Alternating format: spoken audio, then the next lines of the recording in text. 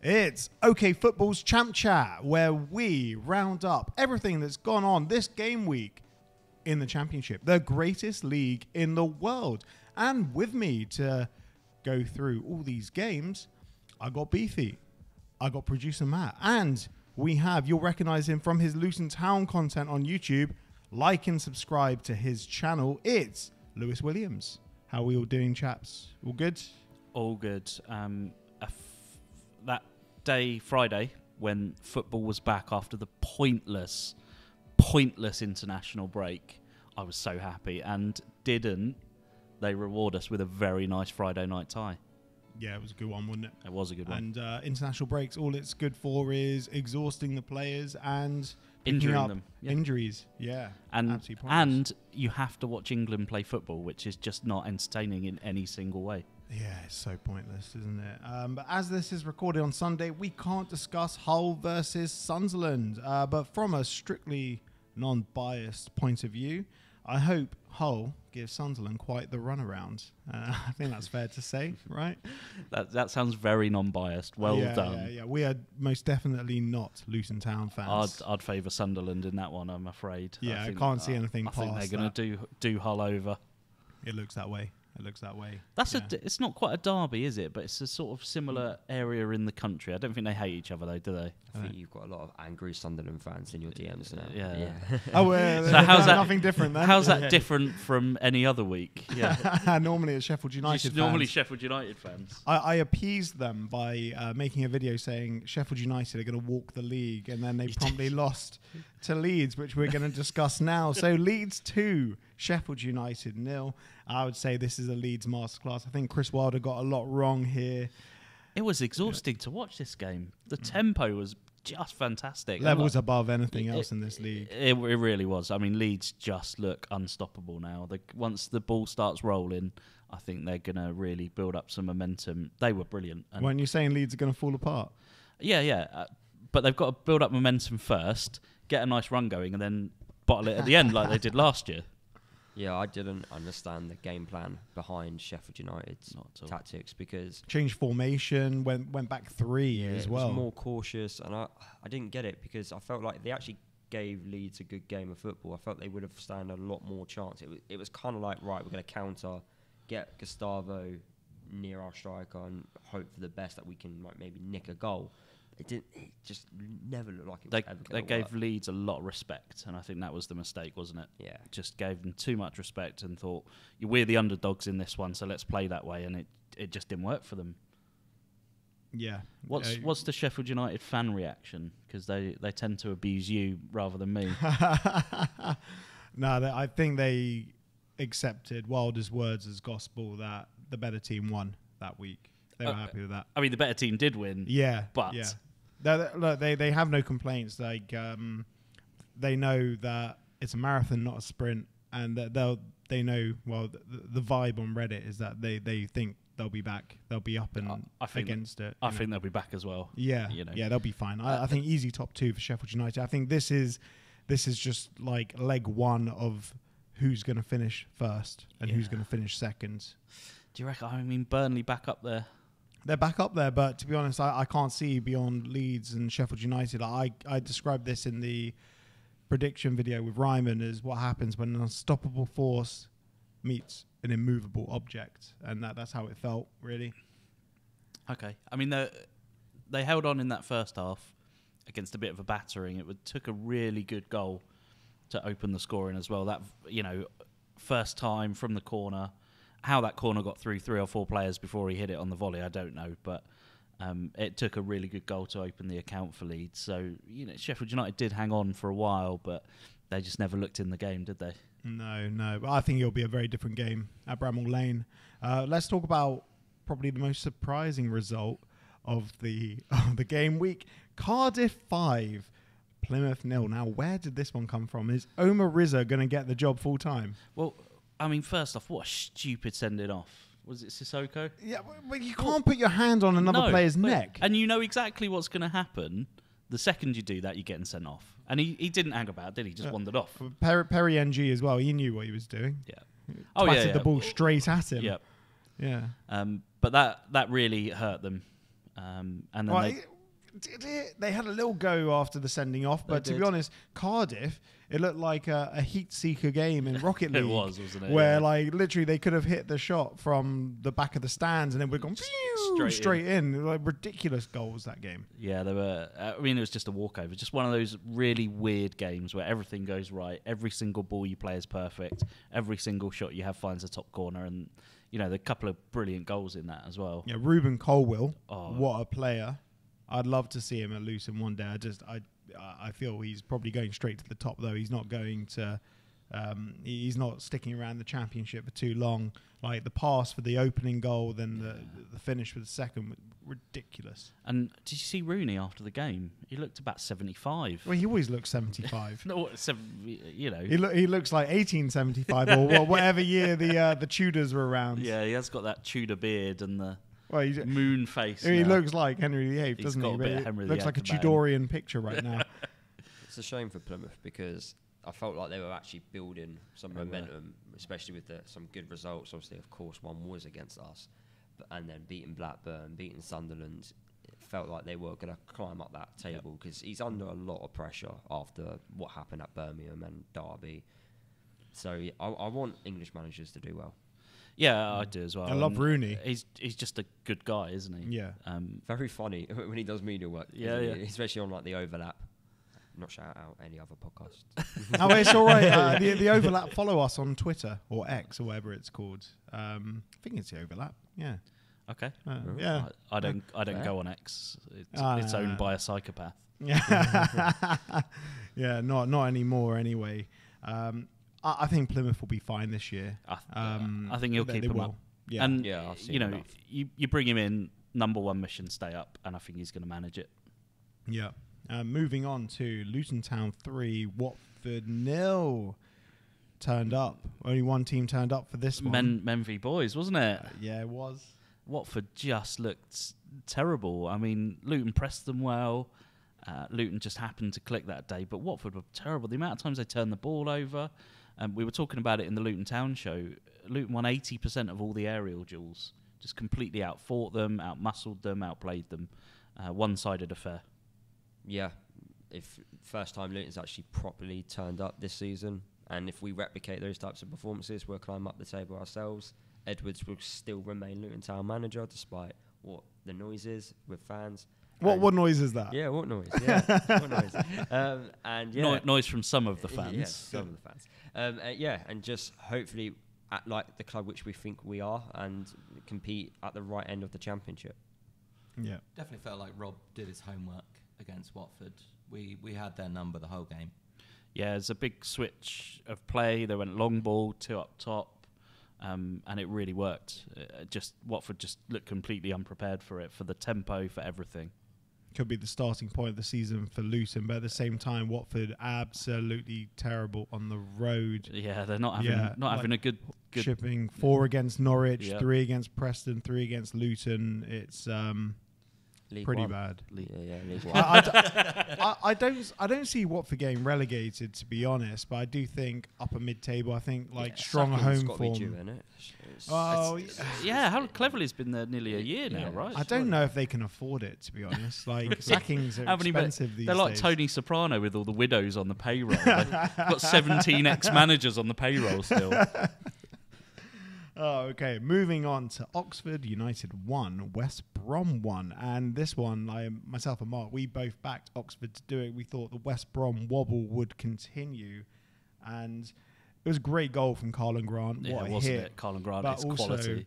Oxford, they just don't stop. And again, long throw into the box. It wasn't just a long throw, it was a rocket. It was crazy. It was Rory Delap-esque. It wasn't fantastic.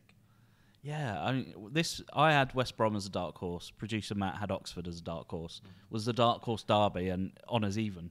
Only just, mind. I thought, looking at it, that it was poor game management from West Brom, because they could have just shut up shop, but they just kept going for it and get the ball in the corner and sit on it. You don't need to be giving away 93rd minute equalisers to ridiculous long throws into the box. Can you shut up shop against this Oxford side, though? They're dogged. I don't think so. They are. It just showed the tenacity of them. You saw they had a few opportunities earlier in the game, etc. But yeah, I don't think there's any stopping them in this league. No, I've been very impressed with Oxford. When we played them, say we.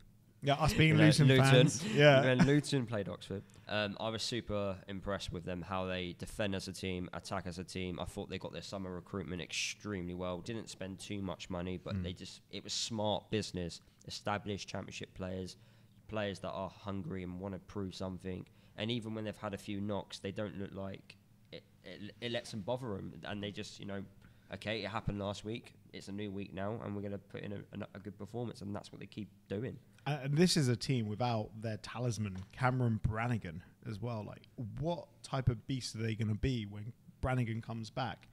Hopefully he doesn't unsettle the team. No, I just, like you say, they just look like a proper unit. Yeah. Out of all the teams, they seem the one that's gelling the most together, and I don't think that's going to stop them at all. They're so well drilled. It's fantastic. I'm all in on the Oxford train. I absolutely love it, and their terrible stadium. Right, on to... No, it's 3/4 of a great stadium. I love how they got that massive TV screen at the end. I hadn't noticed that before. Do you think that's what did it? That when the long throw came in, there was no stand to block the sun, and all the West Brom players had it in their eyes? What sun? We're in English winter now. Yeah, well... Right, on to Preston North End 1, Coventry 0, and Lord Almighty, I don't know what's happening at Coventry. Could have been more than one, couldn't it? Yeah, look, Preston, I think Watford got their season going with that, bending over for a 3-0 win. And Emil Rees-Jacobson, what a player, again causing problems. They look good, and to be honest, Woodman did all right, some vital saves. Like but they're good value still for their win. They are, and I think really lots of voices starting to be heard about Mark Robins now. Well, there was a Barney in the crowd, wasn't there? Yeah, he's offering out a fan. Well, so I wouldn't take on Mark Robins, would you? Nah, he looks pretty messy, doesn't he? I'd leave him well alone. Yeah, it just feels like it's starting to switch. He's got a lot of defenders at the club still, and a lot of the online chat is that he's got enough credit in the bank to survive this, but there's more than a small minority now that are calling for his head. Yeah, he's got credit in the bank though. He shouldn't be going anywhere. Like, fair play to Robins. I guess we'll see what happens, because he keeps turning it around now. Not turning it around. He keeps changing it around. Like playing, I try to pronounce the guy's name, Joel Latibiader. Good effort. Thank you. Yeah. Playing like a left back at left wing back, trying to be more solid, unbreakable, or, trying not to get broken down. Bringing on Haji Wright, starting just Ellis Sims, and Sakamoto on the bench as well. He's trying to turn it around. I think we mentioned this last week. We've had quite a few comments in the last couple of weeks from Coventry fans critical of Haji Wright and the effort and shifts he's putting in there. Because from outside, he looks almost like your star player, doesn't he? When he gets going and when he scores goals, he's unstoppable. But Coventry fans seem to have the view that he isn't putting in a proper shift. I picked him as top scorer this season. I feel like you a did, right mug. Yeah. I bet you do now. Yeah. He barely makes the bench. Yeah. Well, you could still do bits in this 30 minutes that he gets. Right, on to Blackburn Rovers 1, Swansea 0, and that was a decent win for Rovers. Not too much to really shout about in this one, but good goal for Dolan. Yep. He's one that, we could have gone for. I'm surprised. I think Blackburn up there. I think they're still going to revert to the mean. I don't see them being in the playoffs. It's just going to be a good start. I think two different halves in a season. One half being really good, and the next being, I think they'll slowly go back. Surprised he's doing a fantastic job, and especially with the late recruitment in before the season started, because I thought they looked dead certain to go down, and despite the late signings, he's really has proven a lot of people wrong. He's done well to paper over the Smodics crack. I'd definitely say Cantwell's been a very shrewd signing by Rovers. He's been really good for them. Yeah, it's so weird. No one was really looking at Todd Cantwell, were they? But yeah, fair play. Like Blackburn, they always seem to have like one player that just smashes it out the park. 30 plus goals, and the rest of the team are sort of playing keep up. Swansea as well.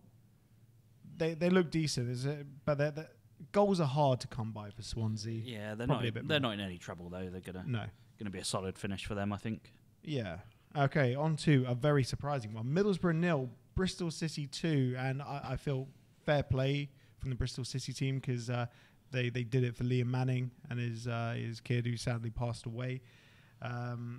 So everyone was sort of hoping for this one. But Middlesbrough... Well, they had their chances, didn't they? Middlesbrough... They need 100 chances to score one goal. Like, I was watching the highlights. And Well, they had 100 chances and scored no goals. They should have put the Benny Hill theme tune over that. It was hilarious. mad, You wasn't it? speed that up, and they could have played that game for about 100 hours and not scored. Very surprising how poor their finishing was. And they paid So for it bad. because Bristol City were clinical. Yeah. Took a couple of great good chances, finishes, yeah. good finishes, and that was the game. But also the defence, like Middlesbrough's defence was a little bit shambolic, Yeah, I'd say. there was an awful lot of space around the edge of that box. Yeah. I don't think Borough are going to make the playoffs this year. I think they'll miss out. I don't know. Well, come on, they've got to finish their chances. Yeah, but the good thing is they're creating them, and that's when you worry. If you're not creating those Yeah. opportunities, Okay, good point. then I would be a lot more worried. But they are, and if it's just a matter of right, we've got to put the ball in the back of the net, you can make those, maybe different personnel, maybe one or two tweaks. But as long as you're creating those opportunities, Yeah, it's been a bit like Luton, isn't it? Underperforming their XG quite significantly, Yeah. and eventually that comes very good. significant though. It just watching that, and Latte Laugh is like dead on with the goalkeeper, slams it wide. It's absolutely shambolic. Right, and on to another team that does look relatively solid at the back and can finish their chances. Millwall 1, Derby County 1.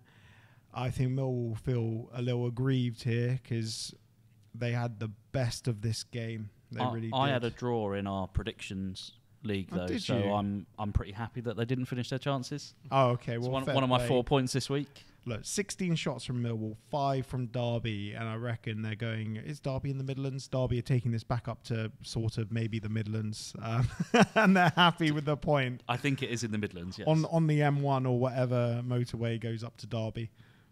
Don't know. I don't know either. I don't know. Does Derby have a motorway? Yes, of course it has a motorway. Does it? I don't know. I thought maybe just they made that up. I thought maybe they took the roads in like in Father Ted Crilly.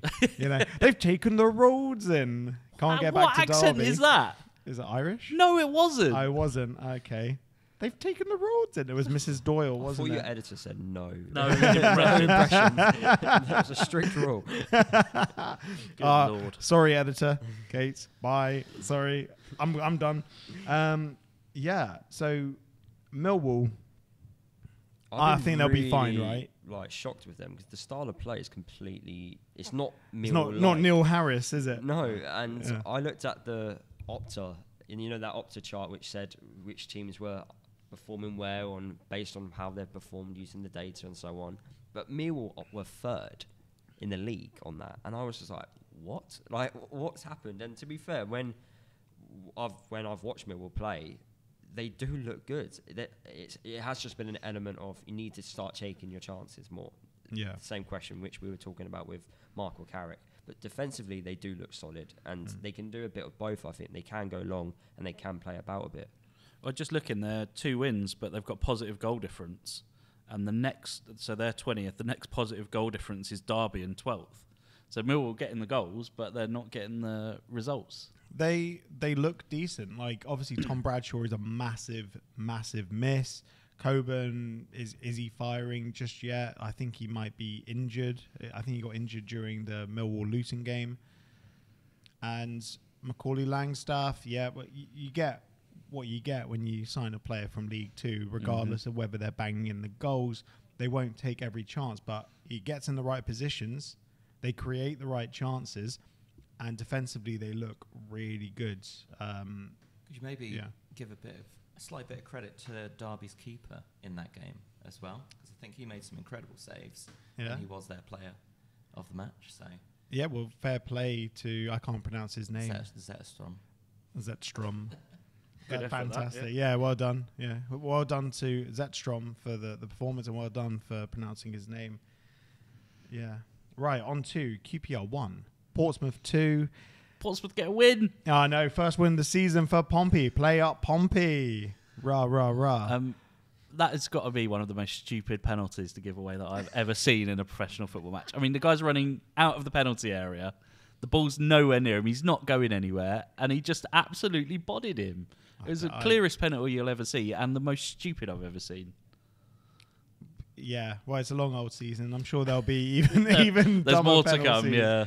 I don't know where to go with QPR, really. Fair play. Really, I even thought against Luton, they looked really bad. Well, it was a couple of moments of brilliance that got them to beat Luton. But where are these moments of brilliance Well, now? they're rare, aren't they? That's the thing. And, maybe Luton were just unlucky that QPR turned up for 15 minutes of the second half. Yeah. But they don't look good, do they? No. Portsmouth, I'm glad they've got a win because their start to the season was horrific. It was just They did all right, though, in that gauntlet of 7 games that were horrendous, and then they get turned over by Stoke. Yeah, but doing all right and not having the points to show for it, that's when it hurts the most. But now they are playing teams that they, on paper, feel like they should be getting points. So it's now business points. So the fact that they've now got a win on their belt, that should that momentum and the confidence there should help them push on. I'm very happy for John Mousinho because I think he's done a great job there and he's assembled quite a good team. And obviously they had a massive issue at the beginning of the season where their striker had the heart issue. Can't remember his name right now.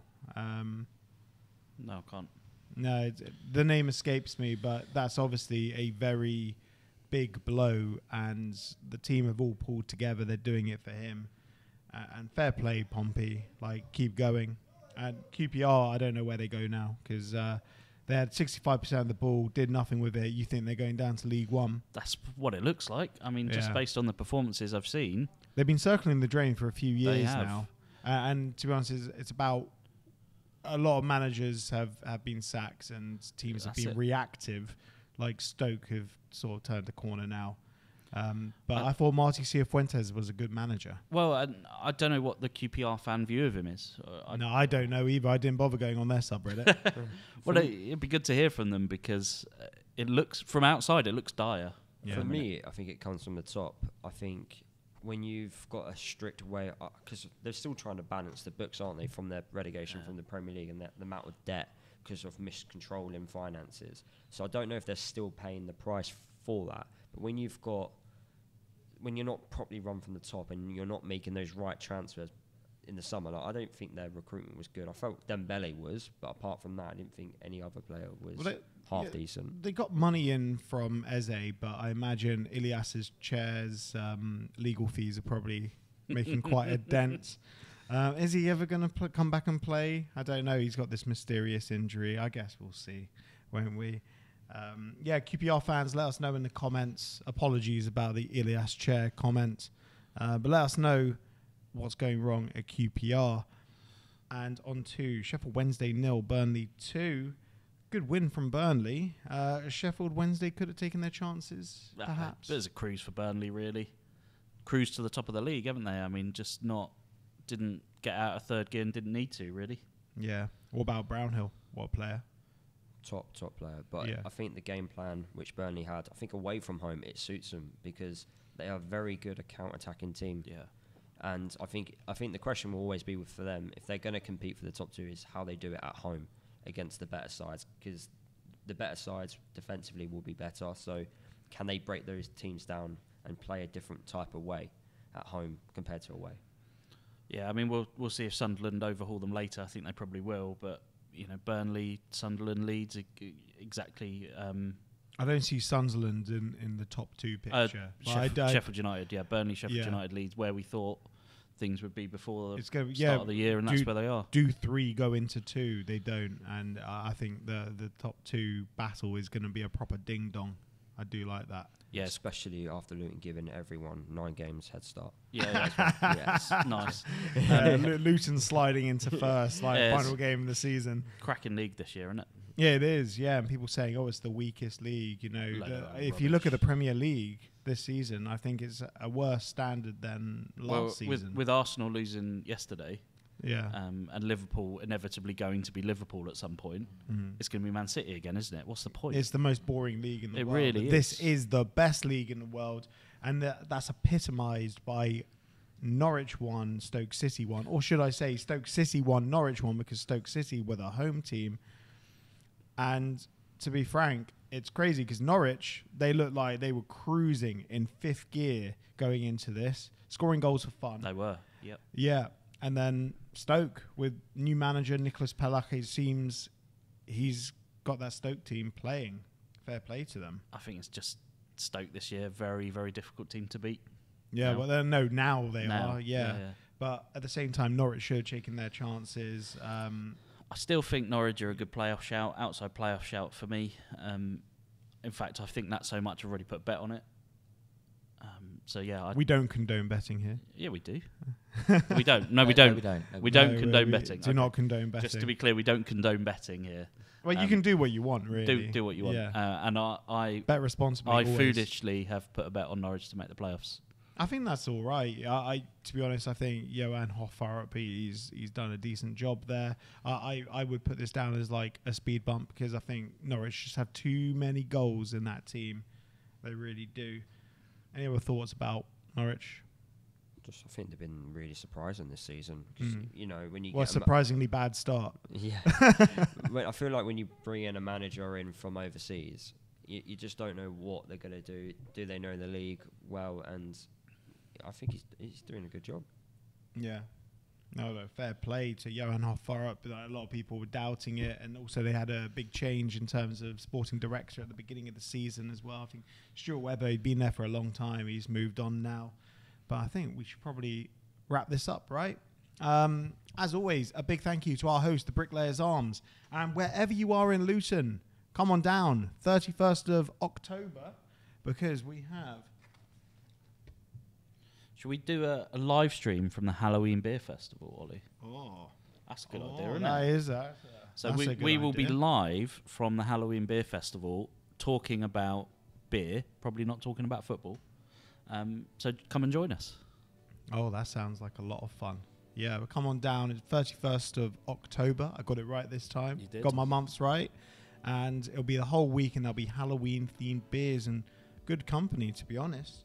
And also a big thank you to our audio partners, Black Star Amplification and Carry On, for making sure that we sound great. And a big thank you to the record shop in Amersham, wherever you are in the country.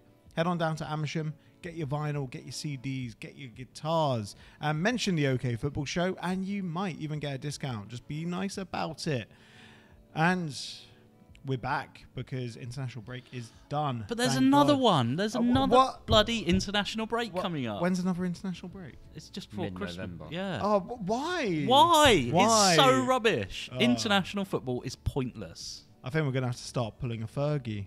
Like, stop players from going international. Yeah. Oh, it's so pointless. I just I don't care about the players. I just want some football to watch that isn't bloody England. So, in fact, I support 2 international teams, Italy and England, and they're both dreadful. You can always go watch the Luton Town Ladies every Sunday. This Sunday, FA Cup, home to St Albans, replay, yeah? Indeed. 2 o'clock. Yep, 2 o'clock, I'll be there. Well, this is pointless, of course, because this show will go out after the game is finished. This goes out on Monday. So, yeah, if you invent a time travel device, go back to Sunday, and then you can go watch Luton Town Ladies versus St Albans in the FA Cup first round. But if not, go support your local non-league. Not the first round of the FA Cup. Oh, it's the last qualifying round. Of the Women's FA Cup. Yep. Well, the best of the qualifying rounds. It's very enjoyable. But as always, whoever you support, I hope you all have a great week.